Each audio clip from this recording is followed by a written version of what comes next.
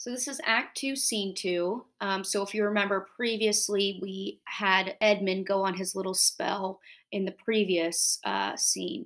And Edmund kind of joins forces with Regan here. And Regan is the second daughter of Lear, who is married to Cornwall. In this scene, we're in the Earl of Gloucester's home.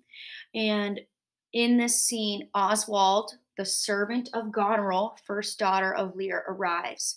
He's delivering a letter from Goneril, and Kent also arrives. Sometimes he is referred to as Caius, so I don't know what version you're reading, but if you are and you hear the word Caius, it's just Kent. So because Kent and Oswald are in the same scene here, Kent is upset and he begins to attack Oswald. Now, you may be confused at why he does this.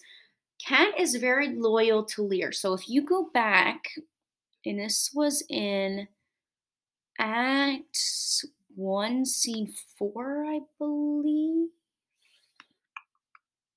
Maybe not. Yes, it was. It was in Act 1, Scene 4.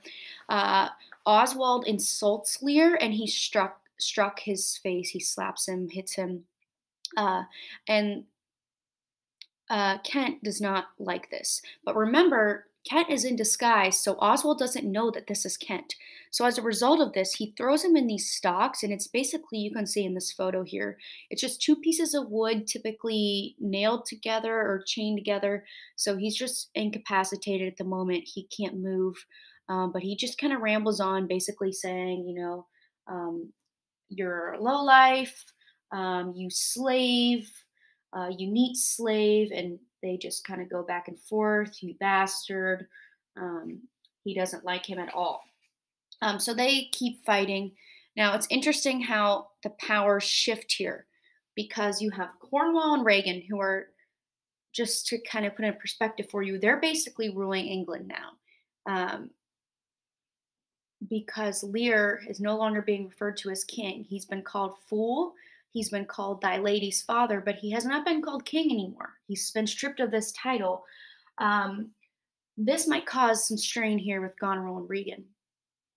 Regan's joined forces with Edmund, who is the bastard son of Gloucester, and they're all kind of working together. Remember, Edgar is also the son of Gloucester, but he has been banished, and his dad is called for his death because Edmund, in the last scene, is stirring the pot a little bit.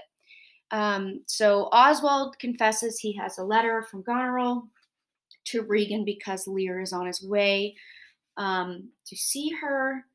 By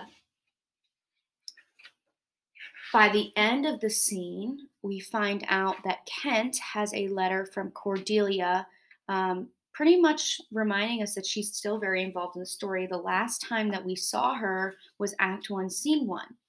So he basically says, approach thou beacon to this underglobe, that by thy comfortable beams I may peruse this letter. So he's saying, please take me out of these stocks because I have a letter from Cordelia. Nothing almost sees miracles but misery. I know 'tis from Cordelia, who hath most fortunately been informed of my obscured course. So he reads the letter, basically saying that she now has time and she's away from monstrous conditions, and she's going to find a way to fix things. So he's ready to get out of the stocks and he's ready to be involved with Cordelia. So remember, back in Act 1, Scene 1, he was the only one to step in for her and kind of take reins for her. So I want you to kind of keep that in mind a little bit as we go forth with the rest of the story.